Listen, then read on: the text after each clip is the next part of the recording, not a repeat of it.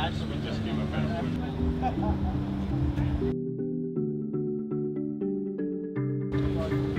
so they're all gassed then if you go.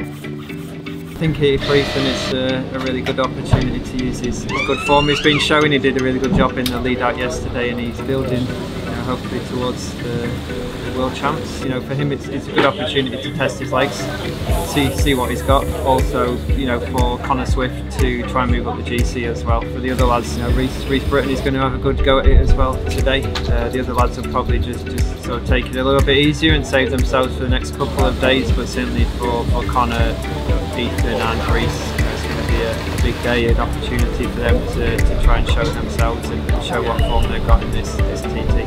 Yeah, it looks quite a good course, but I think it's quite quick from the intermediate split, so looking forward to going quite hard at the start.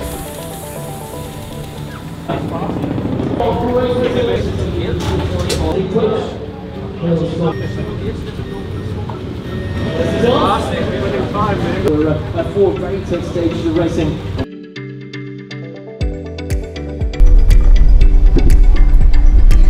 Okay, let's settle into it, mate. Let's get into it.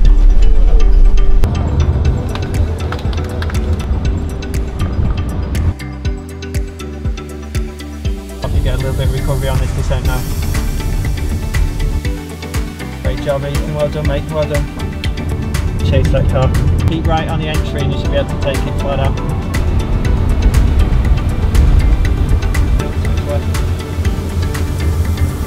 Straight past, straight past, straight past. All the way to the line, come on, all the way. Finish it off, last 400, up, up, up, up, up. Pretty tough, yeah, 6 days into a tour like this.